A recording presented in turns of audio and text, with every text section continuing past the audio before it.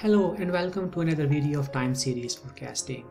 In this video, I'm going to continue our discussion of simple linear regression models that I discussed in the previous video, where we draw this line which shows the relationship between two variables x and variable y, and here we are interested in predicting variable y in terms of variable x.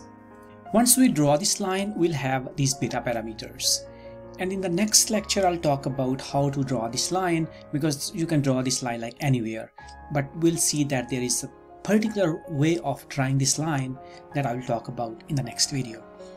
But for now, after we'll have this line, we'll have the values of these beta 0 and beta 1. Okay, so after we have that, we can get the fitted values of this y variable by plugging in those x variables. For example, we may have beta 0 is 1.01 and beta 1 is 2. Then we can keep on plugging the value of x variables. Say this is the value of x is x1, and we can get a fitted value. Similarly, we can get another value y2. This hat means it is a fitted value as opposed to this original value. We're going to keep plugging these x values to get these fitted values. For example, if you look here, the very first value, we're going to plug our first x value. We plug our x1 value, say it was 4 years of education. And our fitted value in this case is right on the line. Remember, we are fitting on this line. So this is our fitted value. This is our y hat 1. But see, what was the original value? The original value was right here.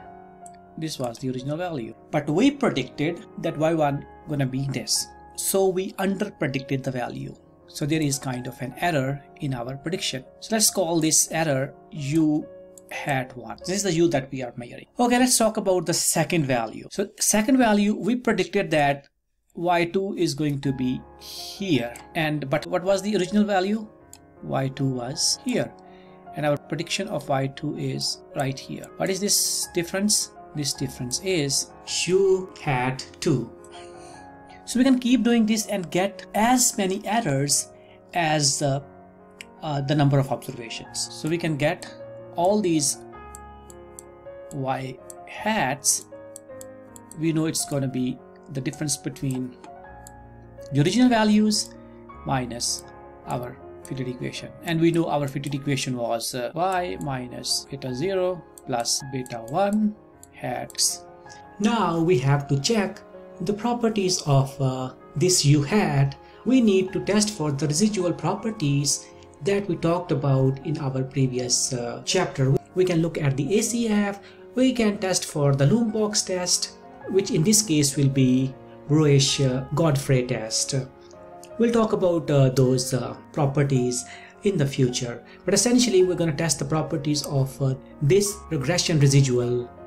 In the next video, we're going to talk about how to find the best line, because obviously you can draw different lines.